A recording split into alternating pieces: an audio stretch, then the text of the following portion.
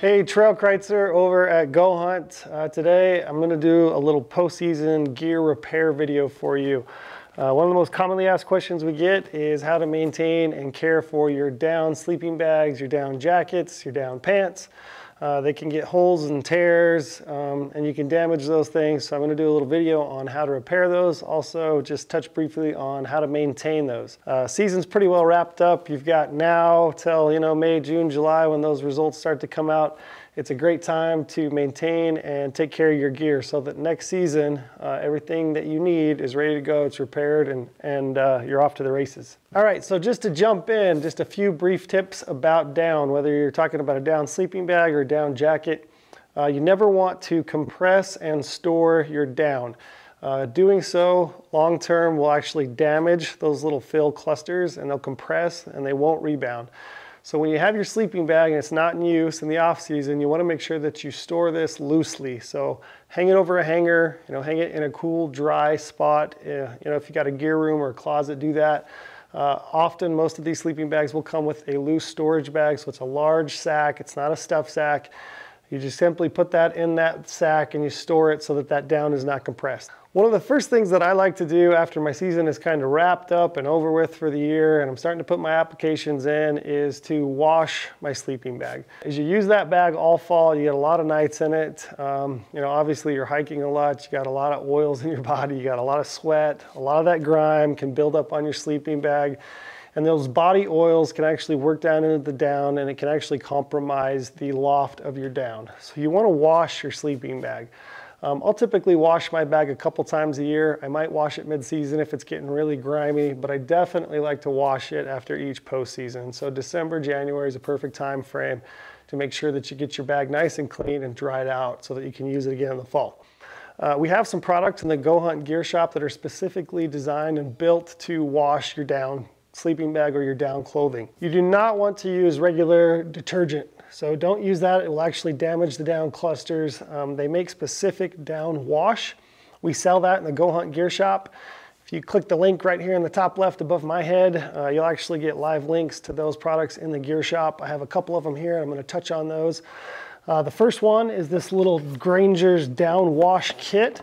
The great thing about this Granger's kit is it comes with the wash, and then it also comes with 3 of these rubber balls. You might be wondering what those little rubber balls are for. What you're going to do is you're going to wash your sleeping bag with the down wash. All the instructions are on the package itself. It doesn't take much. You want to make sure that you wash it in a washing machine that's large enough to accommodate your sleeping bag. If you go to a laundromat, they typically have those large industrial size washing machines. Those are great for washing down sleeping bags.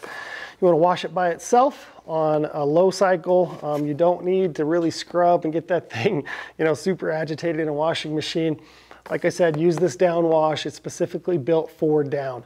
So a great thing about this Granger's kit is it actually comes with these 3 little rubber balls. What those are used for is to help you break up those down clusters during the drying process. So after you've washed your sleeping bag, you want to put that in a large dryer by itself once again.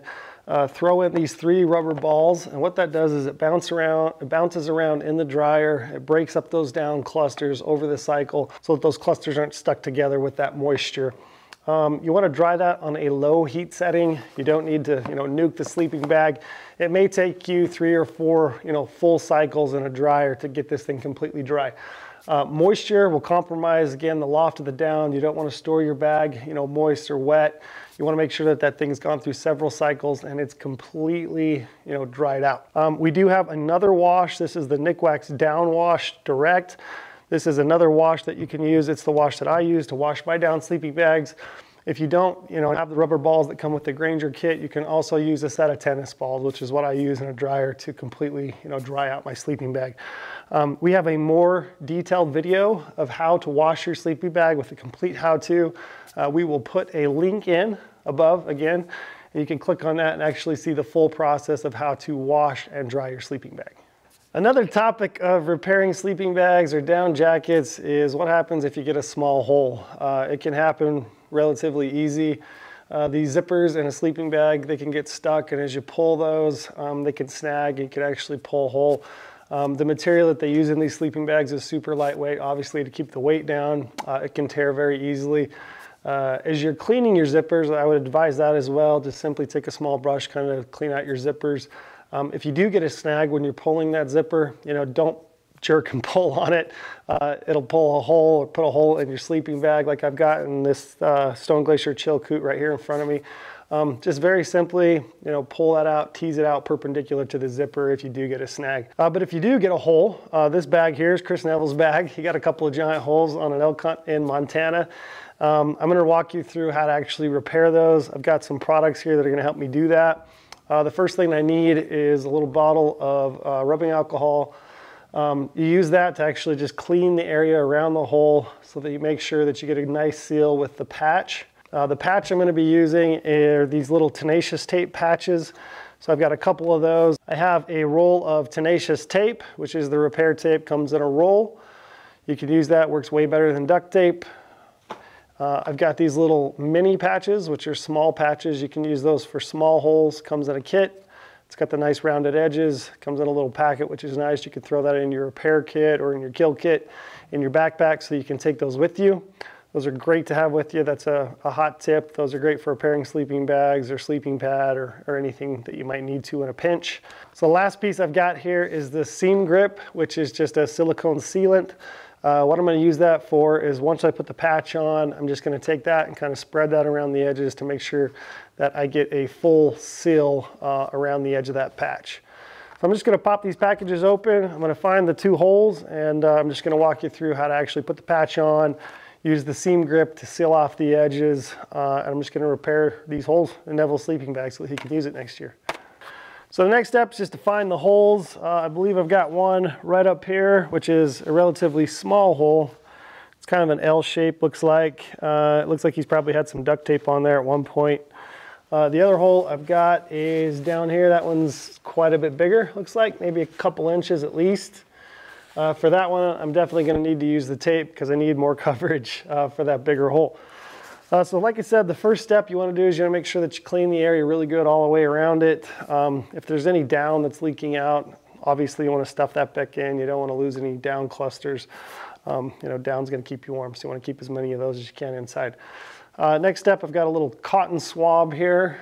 You can buy those at your local Walmart. So I just got a little rubbing alcohol on that patch, and I'm just going to kind of smooth it out. I'm just going to clean all around the area and make sure that I've got it nice and clean.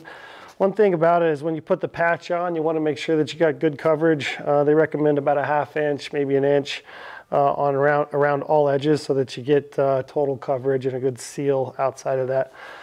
This rubbing alcohol, it'll dry pretty quick, so I'm just going to go ahead and clean that real good and let it dry for a while I clean the other one. So this first hole I'm going to repair with one of these little gear aid patches, which is a little pre-kit that comes with a few patches. You can see that the corners are rounded on those. That's one thing. If you decide to use the tenacious tape, you want to round those corners with some scissors. If you do just hard corners, it can peel over time, so you do want to round the corners on those, which you can see these little patches already come pre-rounded. So the first thing you want to do is just kind of lay that out flat on a hard surface. As you've got that laid out flat, like I said, you want to stuff as much down as you can back in that hole. And then you're going to just remove the patch. So you can remove these two patches here from the outside. And then as you apply this patch, you want to push it down in the center and kind of tease it out to the outside so that you push any air bubbles or any kind of gaps to the outside. So very carefully just kind of place that. Like I said, you want to smooth it out as much as you can. Try to keep the material for bunching. It's not perfect. It can be kind of tough to do. If you got somebody to help you out, that can help as well. Like I said, I'm just going to get that as flat as I can. I'm going to lay the patch in it and just kind of press it in on the center and then try to tease out any gaps or holes to the outside of that patch as I go. So you can see I've kind of teased that out and it actually worked pretty good. You can manipulate the fabric as you push that out. You can kind of pull it to get a good seal, kind of get a bunch of those wrinkles out as you push that down. And then, like I said, you just want to smooth that completely out to the edge. Make sure that you get a good seal and a good stick all the way out to the edge. That was a pretty good sized hole. All right, so for this next hole, it's quite a bit bigger. It's at least a couple, inch and a half tear down here on the bottom. It's also got kind of an L shape to it. It's a much bigger hole. It's definitely gushing a lot more down out of it than the other one was. For that, I'm going to use this tenacious tape, which comes in a roll. You can get it different colors. This one's black, obviously. But what I want to do, like I said, is I want to make sure I've got about a 1/2 inch on either edge of that. For the sake of this one, I'll probably just cut it the width here and just kind of round the corners. So I'm just going to cut me a piece here with some scissors. So like I said, I'm just going to take this tenacious tape, I'm going to round the corners because again, any sharp edges can start to pull up. So you just want to make sure that the corners are rounded. It's got the patch, got the hole. Just going to lay that on there as close to center as I can. Try not to touch the surface too much if you can help it. Like I said, I'm just going to kind of lay that in on that seam. And then I'm just going to kind of work it on to the hole. Just make sure that I get a good seal on as many edges as I can. Again, it's not a perfect science because these bags are, made of fabric and it moves with you. But you can see I got a pretty good seal right there across that patch. So just lay it on and work it all the way out to the edges, work out any air bubbles, work the edges, make sure that you get a good seal between the patch and the material of the sleeping bag. The last step to repairing your down sleeping bag or your jacket, if you got a hole in it, after you've patched it with a patch, personally, I like to use this seam grip, which is a little silicone sealant, an adhesive. It's a waterproofer as well as an adhesive. But essentially what I'll use it for is to put around the edges of the patch. It kind of keeps that patch down and in place.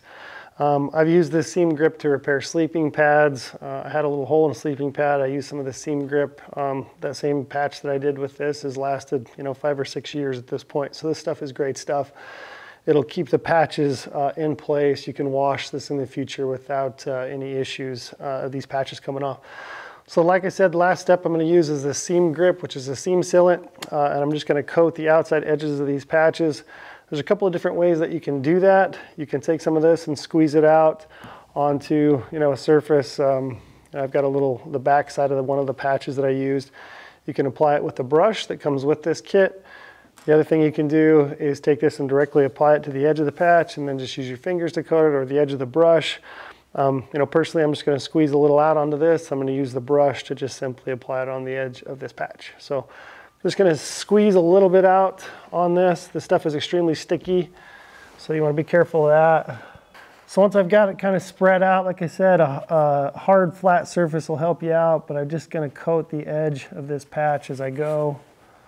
And just want to work around the edges of the patch and just get a nice seal between the patch and the sleeping bag material.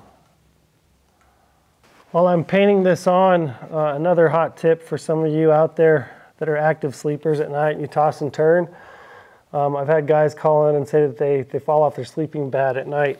A little bit of this seam grip applied onto a sleeping pad, 5 or 6 beads at different areas of that sleeping pad can keep you and your sleeping bag and your pad together at night. So that's another little pro tip and another little good use of this silicone seam grip.